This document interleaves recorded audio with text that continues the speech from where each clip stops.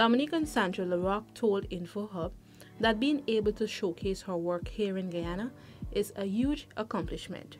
She encouraged the viewers to put aside self and patiently observe every piece on display to comprehend its story. I love painting, and I started painting a lot, and I had them up in my home, and I thought my friends would like to see what I have.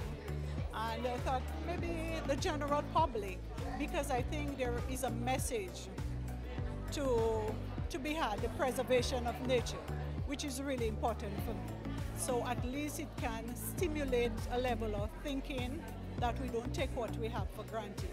Guyana, for instance, is so beautiful.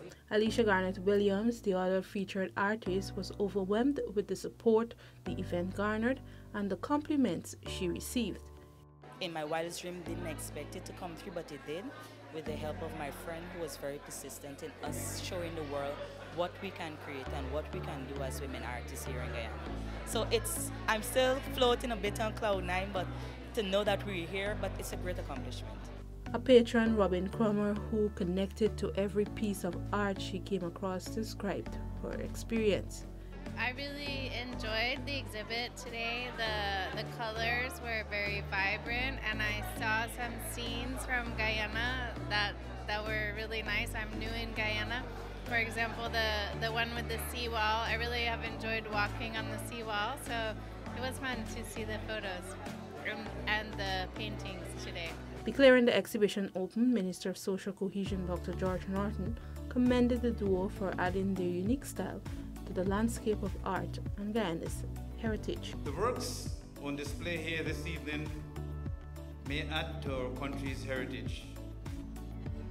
Art can be a reflection of not only the artists, but the entire nation they represent. But whether they succeed or fall in this regard, they certainly will add to the continuation of a tradition in visual arts in Guyana, one which may have in the past and continue in the present to sacrifice much for. This is the first exhibition in the last quarter of the year, with 2 more events to complete the year. Persons are encouraged to drop in to view the exhibits at the Castellani House, which continues until November 2. Seneca Thorne, InfoHub.